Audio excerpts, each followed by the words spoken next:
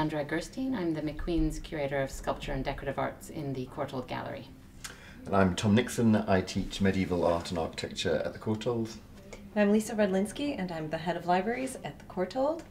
And this collection is used as a collection to teach students today. But from what I understand, it was used as a kind of study collection about a century ago. Could you tell me a bit about that? Yes, these casts of ivories were collected together in sets and studied by scholars and connoisseurs and collectors in Europe. Museums also bought them, and primarily they were used to get a sense of what was in private and public collections that couldn't be, easily or accessible. And so they are ivories that were cast that are from all over Europe, and it happens that in our collection of, in the Courtauld Gallery's collection of medieval ivories, we searched to see whether there were any equivalents in the plaster cast in the library, and we did find one. And so here is the ivory from the Courtauld Gallery's collection, and here is its cast from the plaster collection in the Courtauld. They are more or less identical, it's slightly thicker.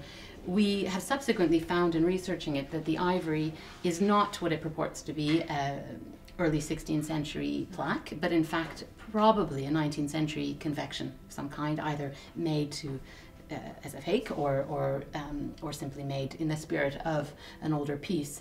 So in effect, the only ivory that we have in the collection of medieval ivories is in fact a 19th century ivory, and this collection itself is 19th century, so they do belong together, and we've just brought them here to show how close they are. One of the joys about the plaster cast collection, though, is that whereas these ivories, we were looking at the original ivories, no one would be able to handle them apart from museum curators.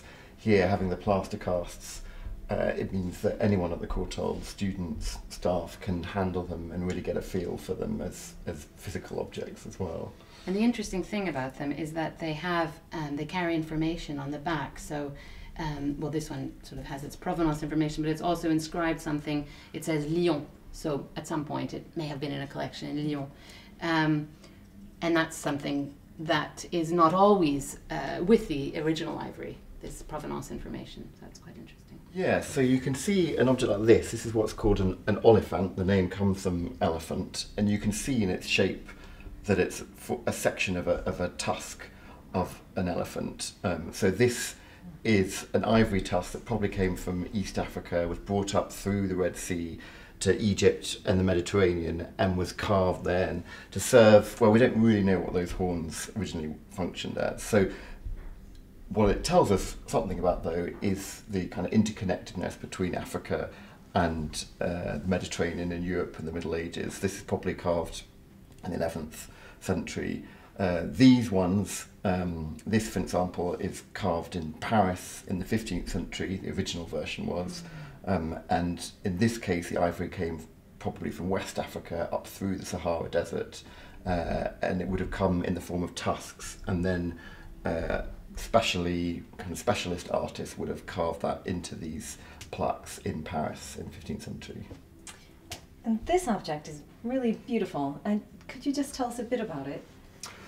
Well, can you have a guess of what it might be? Well, it's beautiful and silly, isn't it? Is it a chess piece? It is a chess piece, yeah. This is a bishop. You can maybe see we've got a bishop on his horse, and this comes from a very large set of a chess set made in ivory. We don't have all the pieces, but we have a number of casts of these chess pieces. And this, I'm not sure this is something that would ever be played, actually. I think it probably originally would have been a kind of a showpiece.